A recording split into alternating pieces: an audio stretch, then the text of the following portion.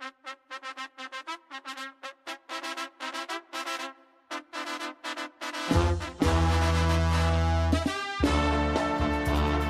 broke my back. What do you mean by that? You broke back is broken. What, a vertebrae or what portion? Spinal.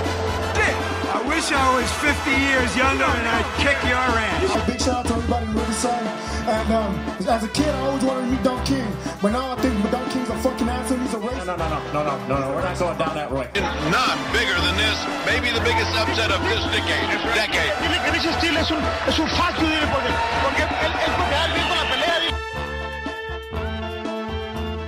Welcome again to the Mr. Boxing Guru podcast. That is me, Sal, Mr. Boxing Guru, with yet again another episode of, again, the Mr. Boxing Guru podcast. Thank you guys so much for listening. Again, if you guys are listening on Spotify, Spreaker, wherever you guys are listening to, make sure you guys like, subscribe. If you guys are listening to this on YouTube, make sure you guys hit that follow or subscribe button, whatever the fuck it's called. But again, thank you guys for listening to this podcast. Haven't done a podcast in about what is it about? You know what? I'm getting a little better. I haven't done a podcast in about 2 weeks. I think 2 weeks is good enough. We haven't had that solid material to where we need to do a podcast. So again, big shout out to you guys, and I hope you guys like that intro. My buddy Louis, did the intro for me, and I wanted to try something new. Again, shout out to Los Anaya. We need to bring them back, but I wanted to try something new out. So again, still big shout out to Los Anaya. So let's get to it. We had a busy weekend. We had a busy couple of fights. There's a couple of news notes. So let's make sure we get to them. First things first is David Benavidez stops Romer Alexis Angulo in the 10th round. And again, this fight was for a non-title belt because Benavidez not only loses his belt once again, but puts himself in the position to be a three-time weight division champion without losing a fight at the tender age of 23 years old. Benavidez blames the pandemic. He wasn't there in the bubble soon enough to where he could sit down and make the weight. And his body didn't show it. And again, I'm a big guy, so I don't want to really, knock on the guy because he didn't make weight. He was, I believe, 3 pounds shy of making that weight. He couldn't do it. Again, I get it. Look, the kid's getting shitted on because it's easy to shit on the PBC guy. I get that, but we need to stop this shit. At the end of the day, boxing's boxing, and we like boxing. We're like all these other fucking guys, so it doesn't matter. Guy doesn't make weight. I jump on Twitter because all these people started messaging me. What do you think about Benavidez? What do you think about this? So I'm like, I really don't care. And the reason why I didn't really care, because I don't think this fight should have been for a belt to begin with. We let guys like Berchel, go do a post-pandemic, I don't even know what the fuck, but pandemic fight, and he was above his weight division. He didn't fight for his belt, so I don't think these, especially fights like, honestly, like fighting this guy Angulo. I mean, I think we all had a clear understanding of what Angulo brought to the table, which wasn't much, and you saw the size advantage that Benavidez had towards this kid, and you saw that it was pretty drastic. So there was no, to me, I knew the type of fight we were going to get. It wasn't the type of fight that I cared to watch live. It was a fight that I eventually got to, and for the same reason of there not being that much action there to begin with. There wasn't much action. Again, just not a great fight to be a title fight. So you saw what Benavidez did. He kind of toyed with the guy for as long as it lasted, which was 10 rounds. Then he finally got a stoppage. But that's all. Am I gonna knock the kid for not making weight? No, I'm not gonna knock. Look, Benavidez is it's fun to do it, but it's when it's come down to be real. I'm not gonna knock him. it is what it is. He didn't make weight. Look who he was fighting. Caleb Plant can attack all the shit he wants. Again, till they get in the ring, I really don't care. And that's another thing. I mean, I think we're all kind of monotone to the fucking fights that are going on because there's nothing that really sparks attention. Until Benavidez really, 'cause again, this is a prime example. I'm not getting up to really argue about this fight or care that he didn't make weight because this was in a championship level fight. This is a fight that I'm okay with a guy being 3 pounds overweight, 3, 4, 5 pounds overweight. I don't care because it's not a championship level fight. There's no reason to knock Benavidez on it. Again, you guys can knock him. I'll knock him, for sake of fucking shits and giggles. But I really don't care to give him shit. Till he fights a real opponent or a championship level opponent, then let's force these weight classes. What's embarrassing to me is guys like Mauricio Suleiman to jump in saying, "Oh, this guy just went through all this tragic this." Man, shut the fuck up, Mauricio Suleiman. All you're going to do is you're going to get your sanctioning fee, or you're not going to get a sanctioning fee because now you didn't fight for a belt. One of the guys did, but you're not getting shit. But that's what it is. Again, Till Benavidez fights a guy that's to the standards of that belt he carries around his waist, or carried again around his waist. I really don't care. And again, I'm pretty monotone when it comes to boxing right now because there's nothing really going on that lights up the imagination. I want to do this. This is a fight that I'm looking for. There are some, but and we'll get to them soon. And yeah, we can talk about it a little more. But again, the 3 pound weight, I don't care for it. I think they should have been pre-agreed that he wasn't going to make weight, and I think we could have all made it a better weekend. I think on the undercard was Romero. This was actually, sorry, I hit mute there. This was Romero's interim title that he got in, and I know Rolando Romero is known more for his, I guess, his dislike for Ryan Garcia. He was notorious for slapping Ryan Garcia around for a couple of rounds. I think right before they both went pro. So it is what it is. But again, Rolando Romero Rollies, as most of you guys know him, in my opinion, in the opinion of most, he lost the fight. And again, and shout out to the guy he lost to, Jackson Mariñez. But I think the disgust with most boxing fans is that the way he lost, because you could have, I had the fight maybe 9-3. 8-4 is really pushing it, but more like 9-3. I could see a couple of the rounds going the other way toward Mariñez. Just a simple fact that he was boxing a bit better. He was slapping, I guess, Romero a bit better, or it was more like who would you wish to be in each one of these rounds, and for the most part, it was. I mean, it was Mariñez. He was the more precise guy, but at the end of the day, Romero was the one that was hunting him. He was. If there was a round in question, I could see why the judges gave it to Romero. If you're pressing the fight, you're gonna get the rounds. You're gonna get the decision. He didn't. Again, Romero being a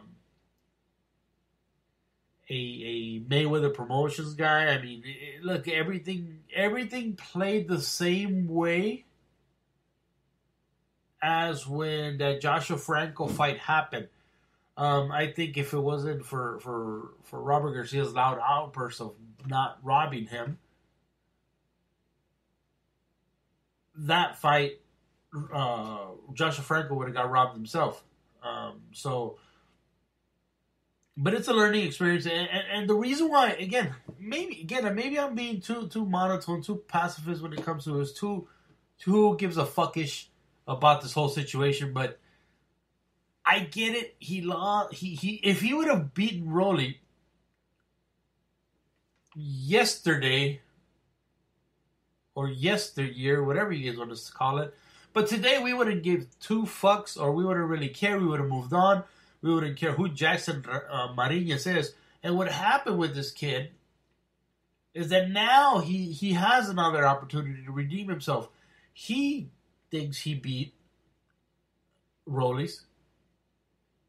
The public thinks that he beat Rollies. So I think the logical thing, or what should happen, or the public demand, what the public is demanding is for a rematch. And I believe that, you know, from at least from Rollies' point of view, he says, sure, fuck it, why not? Let's go again. I'm sure Mariñez is going to be up for it now, and I'm sure it's going to be for a lot more money. So maybe a loss in your record, sometimes a loss in your record is not such a bad idea, especially when you get to redo it again. You get to look at you guys already fought once, you know the mistakes Rolly makes, and maybe you could beat him convincingly. Now there's going to be more eyes. There's going to be more eyes on this, so the judging can't be as fraudulent as it was. So maybe, again, and this is me just, you know, from the outside, maybe it's not such a bad thing. Again, was the decision bad? Yes. Do I understand why they gave it to Rollies? Yes. And that's why sometimes it pays to be with a good promoter. You notice that these fights always happen when it's always when it's the house guy that it happens, unless somebody brings some sort of awareness while they're making these or while they're judging these fights. So again, am I mad? Yes. Do I understand? Yes. Am I surprised? Fuck no. And the problem, my problem with the decision is everybody jumping at Rollies. I get it. It's not the kid's fault. He did what he had to do, but he did it. He's not the fucking judge. Blame the judges. I mean, if you want to be conspiracy theorists, blame Floyd. Blame the Nevada State Athletic Commission. Blame other folks. Don't blame. Don't blame the kid. The kid is with the hotshot promoter. He got what guys with hotshot promoters get. They get, you know, questionable decisions to their favor. So it is what it is. Now,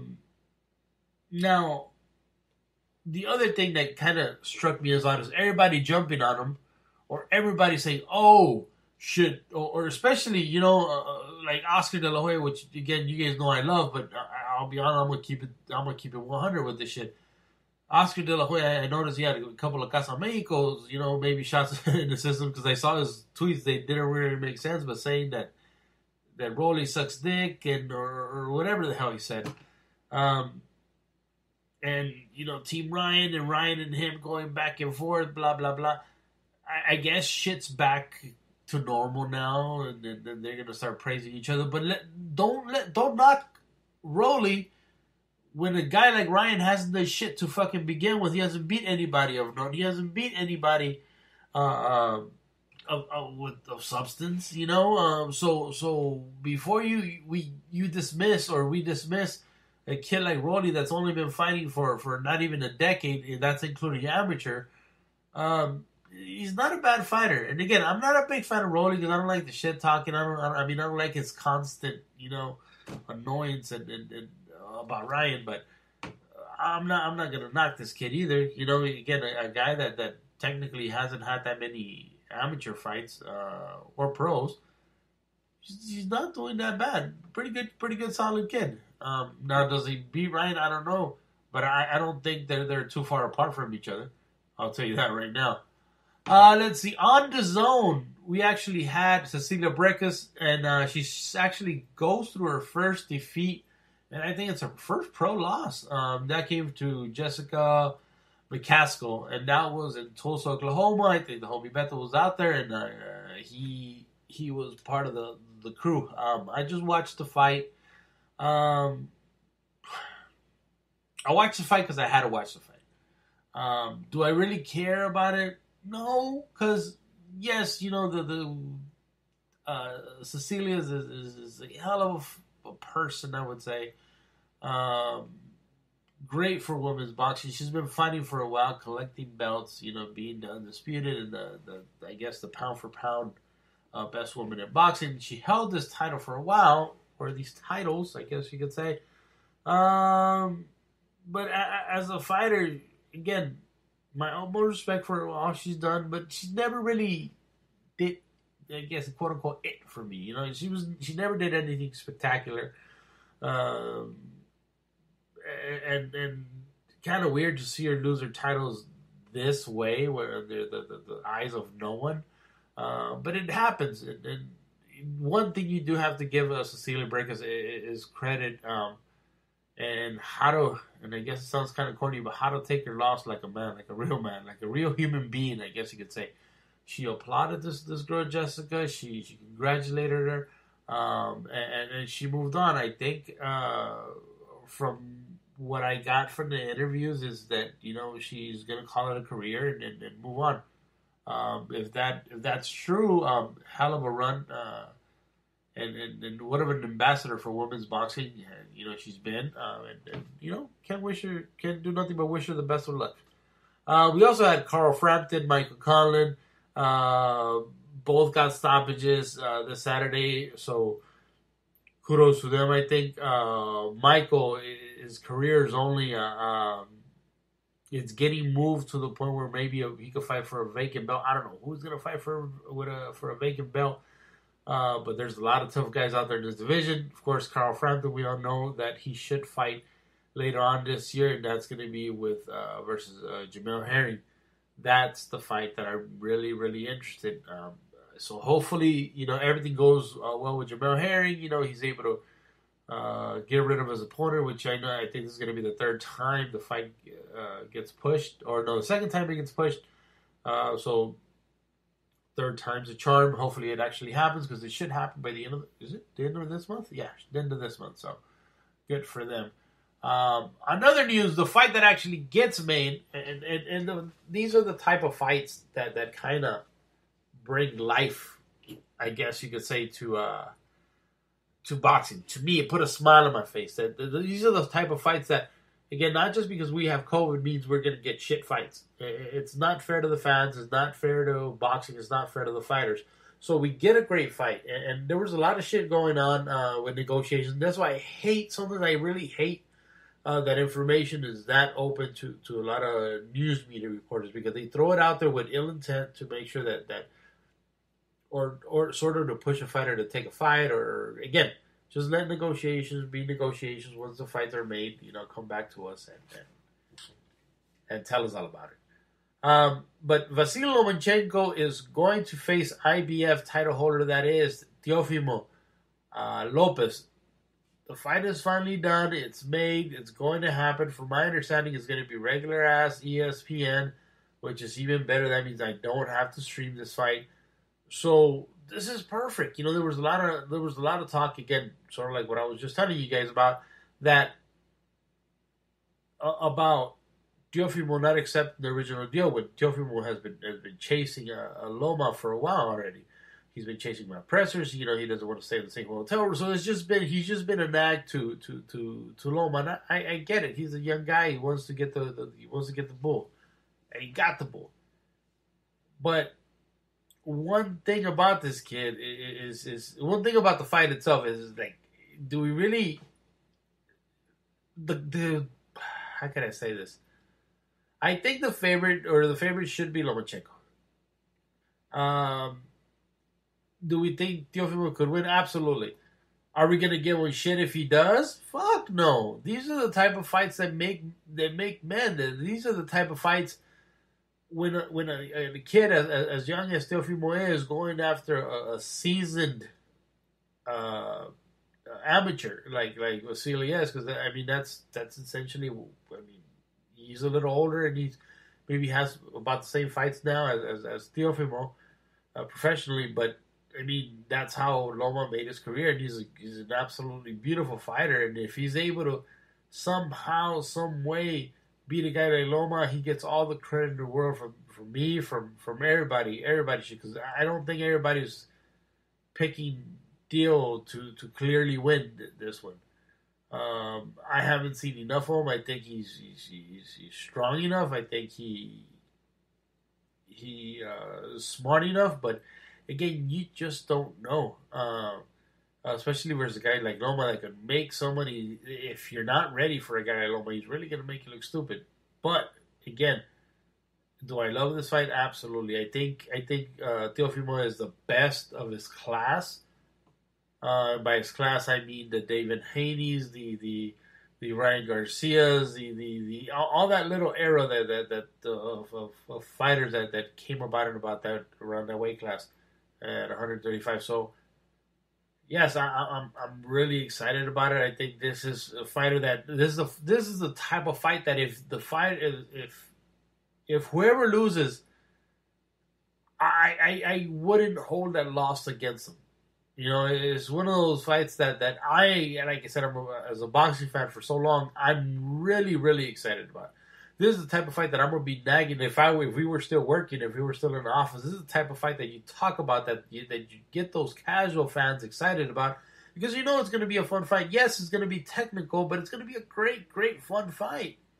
This is what I want for boxing. This is maybe where I've been on. This is probably one of those fights that gets me out of my rut. You know, I just feel like there's nothing that's why sometimes I kind of stopped with the podcasting, because there's nothing out there. Everything's negative, and even when I talk to my friends, they're like, "Oh, all you talk about is bad stuff on the podcast." I'm like, "Well, there's nothing to fucking be excited. There's nothing that's exciting." I'm tired of talking about fights that could be or can happen, and they don't. Some of the biggest stars in boxing are out there, and they're not fighting. This fight actually does that for me. It gets me excited. I really want to see it, and honestly, I can't wait. And I can't wait because Mexican boxing isn't doing shit. And you guys know I've always been pro Mexican boxing. I'm pro when it comes to my personal stuff. I'm pro boxing in general, but just like anybody else, I'm a Mexican American guy. I love Mexican American fighters. I like Mexican fighters. I like fighters that look like me, and I've always been pro the Mexican fighter, but they're not doing shit for me. Here you see me rooting for Ukrainian in a Salvi or Honduran, whatever the different one is, because he's a great fucking fighter, because the Mexican fighters are just not doing it. You get guys like Andy Ruiz that get offered eliminators, and what do you have? As a matter of fact, that's one of my notes of today. And that's the No Mames joke of the week. About between Andy Ruiz Jr. is being discussed versus Chris Arreola. What type of shit is that? Where's the catch to this? Where's the catch to that they're both fucking Mexican? That they're both fucking fat? You can see this shit at any. You can see one of these fights at one of my tailgates. Two fucking fat guys beating the shit out of each other. One guy, Arreola, is probably worse legs than fucking I do. What's the glory on Andy Ruiz when we know Andy Ruiz is a really a monster? The minute he touches Arreola's chin, he's gonna hurt him bad. And I'm a big fan of Arreola, so that's not the type of fight. That's not the competitive type of fights that I want to see. You see, and here's the thing with PBC and all of boxing for that matters. All these entities, they give us maybe about 4 fights a year that are good, and the rest are shit fights. Good fighters, great fighters, because PBC and their friends have great fighters. Shit matchups, and that goes for everybody. Because I don't want to play like I'm a fan of this promoter only and not of the other. So that fight really it fucking makes me cringe. Speaking of cringing, Garcia Campbell supposed to be completed already, supposedly. I thought I was going to have a little more fun with it because I did a couple of notes. I'm like, okay, this is the scenario, and I'll tell you guys straight out, I've been wrong about all of this. I said, just to troll Ryan, I think Ryan is their goofy ass lawyer for Ryan. I thought Golden Boy was going to let this shit go to purse bid because Ryan's not accepting but the offer that they had. Apparently, everybody's amicable and everybody's friendly with each other between Ryan and Oscar. So now I think the fight's getting made. What I was hoping for is that it would have purse bid, that Golden Boy lagged on the purse bid, and let let old Sir Eddie Hearn take the fight to England and he put that shit sometime at 2 in the morning. That way, you know, Ryan Garcia and friends couldn't watch the shit. But I think the complete opposite is going to happen. I think the Zone wants the fight. I think Golden Boy hosts the fight somewhere here in LA. And, you know, it all goes to hell. So it shows you that you should never pick a side with a promoter. The promoters and their fighters, if you vouch for the promoters or you vouch for the fighters, they somehow, some way, they're going to end up back together. And this is what's happening with Golden Boy and one of their stars, which is Ryan Garcia. As far as that fight, who wins? I don't know, man. Look, Campbell's been beat up by everybody already. I mean, it's no secret that, you know, she shot Linares, you know, beat his ass. That Loma whooped him. So I don't see how a fighter that has been utterly beaten by two good fighters, and if Ryan somehow was able to pull it off, which he should, you know, he's a good kid, you know, he has blinding speed. How is it because they're acting like this fight somehow is one of those against all odds. No, you're supposed to beat a fucking guy like Campbell, so fucking what? But anyways, that's that. Let's see what else we got. Whoa, well, we still don't have any information of Canelo. And here's why. That's another thing where I was saying, you know, where's all my Mexican fighters at? Here we thought that Mexican fighters had control boxing, and you know, I guess you could say Mexican fighters or boxing goes to the beat of whatever Mexican fighters want, and it seemed like it to a certain point, but it seems like where are these guys when we need them the most? Guys, let's be honest. Let me just open my heart here. We're going through a freaking pandemic. A lot of us are stuck at home. There's nothing much to do. There's fighters out there that and again, let's be honest. Boxing is it's a gateway out of your house right now. I'll give you an example. I'm working from home. I thank God I still have a job, but there's nothing much that you know to do, you know, but watch boxing and if you're a sports fan, you know, you watch basketball or whatever the hell else is out there. But there's nothing really much to do, you know, besides watch Netflix and occasional fight. But at the same time, I don't like to be fed shit. You know, we've been seeing all these fights that are fine. You know, they're fine on the local level. And I know ESPN is trying really hard in putting good fights, but they're really club fights that are fine if you're at a club, because you get access to these fighters and you get to go and watch them live, and those fights are great, but we're not getting any good fights. But like a guy, like again, and I'm sorry because I'm kind of going in circles now, but we have fighters that are not fighting because the money isn't good. We have the Crawfords that are not fighting because the money isn't good. We have guys like Canelo that are not fighting because the money isn't good. So guys like Golovkin that are not fighting because the money isn't great. So what the fuck are we? I mean, this is where we most need our fucking heroes. This is where we mostly need our boxers. You know, this is. I think a lot of boxing fans have spent their hard-earned money on going to see these fighters, or you know, rallying for them, and the fact that these guys, when there's millions and millions of Americans, and I'm just saying this here nationally. And I'm sure it goes on all over the world, because I know I got a lot of people that follow me outside of the U.S. But when there's nothing to watch but fucking Netflix, you expect your fighters to actually fight a fight and not just fight on Twitter. This shit is getting old. We need these guys to fight each other. We need the Canelos of the world, to fight. Legitimate fighters too, because I don't want to see Canelo versus an overwhelmed guy. I don't want to see a Canelo versus a Quigley. I don't want to see a Canelo versus David Lemieux. I want to see a fucking fight. Is that too much to ask from the boxing gods here? It's time for boxing to step up. Take care of your fans. Right now, through these pandemics, this is where we need you guys. Hopefully we get a good fight soon. All right, guys. With that said, I'm out of here. Thank you guys so much, and really appreciate you guys. I'll try to make another one. I know I always promise this, but I'll try to make another podcast sometime during the week. I wanted to do little short ones. You guys tell me if you guys want, little 10-minute ones. I know this is going to run about maybe 30 minutes. I could do quick ones as soon as there's information ready, just to keep you guys on your toes with information that I see come about. If you guys want that, please let me know. I'm all ears. I'm here. I listen to you guys. I read you guys' DMs. I try to respond to each and every one of you guys.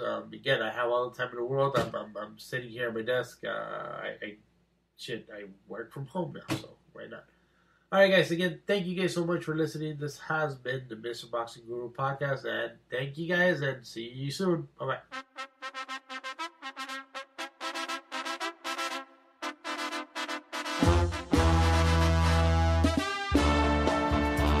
I broke my back.